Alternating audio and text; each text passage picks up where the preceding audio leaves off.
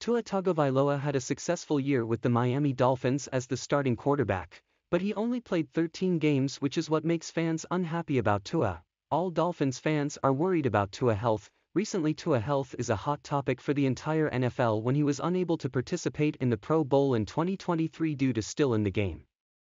Concussion treatment.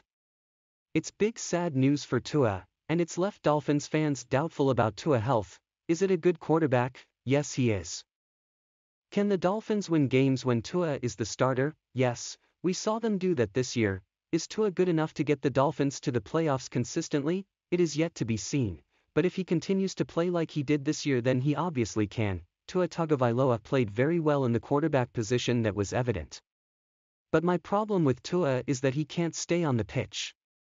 We've been seeing this since college. Here's a list of all the injuries Tua has had since college.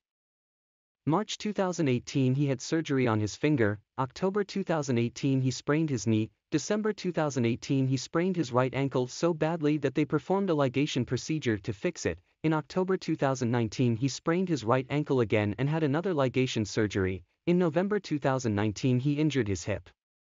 He had hip surgery at the age of 21. It is not a sign of good health to come. Those were just his college injuries, by the way.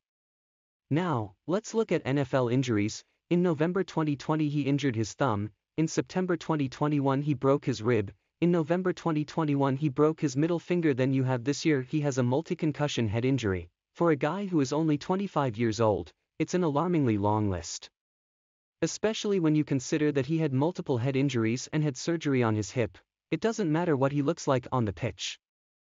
The problem is that he doesn't play enough. I know that this fanbase loves Tua. He's the best midfielder we've seen in a Dolphins shirt since the great Dan Marino. He's a good player, but as long as he misses 6 games a year, as he did this year, again, I like Tua. He's a good midfielder, but he can't stay on the pitch. But Tua's health is what drives me and a lot of Dolphins fans against Tua. Mike McDaniel and Chris Greer have a lot of faith in Tua, having announced him as a starter in 2023.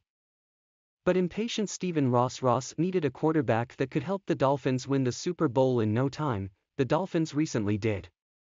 Confirmed and not to pursue Tom Brady. That doesn't mean Tua's position is safe. The Miami Dolphins could trade Aaron Rodgers to fulfill his Super Bowl dream.